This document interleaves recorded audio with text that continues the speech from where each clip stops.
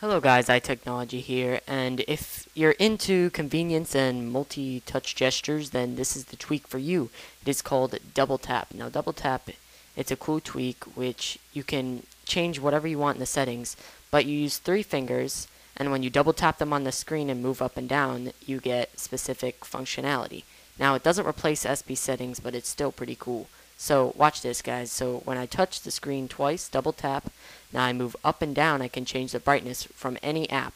I do it right from my home screen here, but you can do it from any app. So that's pretty cool. Now if you just double tap, as I show you here, it only changes your portrait orientation locked or unlocked. So there I double tapped, you can see my portrait orientation is locked, and then I double tap again and it unlocks. So all in all, a pretty cool tweak. Now, it's not just limited to brightness and the portrait. In the settings, you can actually change it so that you can use it for volume. So here, I'm showing that there's also a lock for the orientation, but also if you click on this little tab, you can change and make it, instead of brightness, to be volume.